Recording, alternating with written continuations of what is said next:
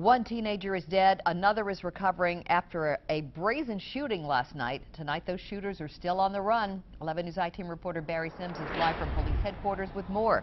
Barry. Donner, surveillance video captured the scene. The shootings happened Thursday evening.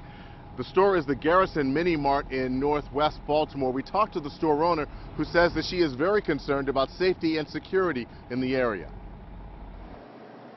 Their movements quick, their actions brazen, all caught on surveillance video. Now police are looking for two suspects who pushed open a door and fired multiple shots into a northwest Baltimore convenience store. It's scary. Not only here, everywhere, it's scary. Vanessa Foster has owned the Garrison Mini Mart in the 3300 block of Garrison Boulevard for about a year. She was not here when two 16-year-old males were hit by gunfire. Malik Fuller was taken to a nearby hospital where he died. The other teen was being treated for gunshot wounds to his arm. Foster says her 16-year-old daughter was working behind the counter and made a terrifying call. She said, "Mommy, they're shooting, Mommy, they're going to kill me. Mommy, I'm going to die, I'm going to die." Foster says she told her daughter to hide and she kept the girl on the phone. I needed to hear her voice until I got here, make sure she's fine.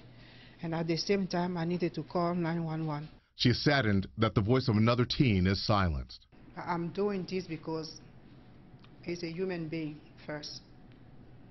That died yesterday, and it's happened that he died in my store. Foster says Malik was a regular customer. Oh boy, he was the one who always smiled. You can't see Malik without smiling.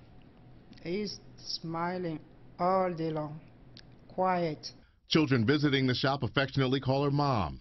Foster says she encourages them as she did Malik. I like all of them. They like my kids.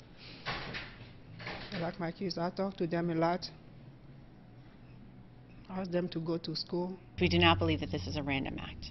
And police are releasing few details as their investigation continues. Without getting into specifics about this case, again, this happened less than 24 hours ago.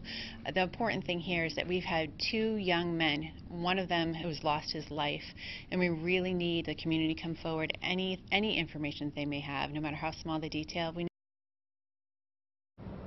And Baltimore City Police are asking if you have any information that can assist them in their investigation to give homicide detectives a call at 410-396-2100. Once again, that number is 410-396-2100.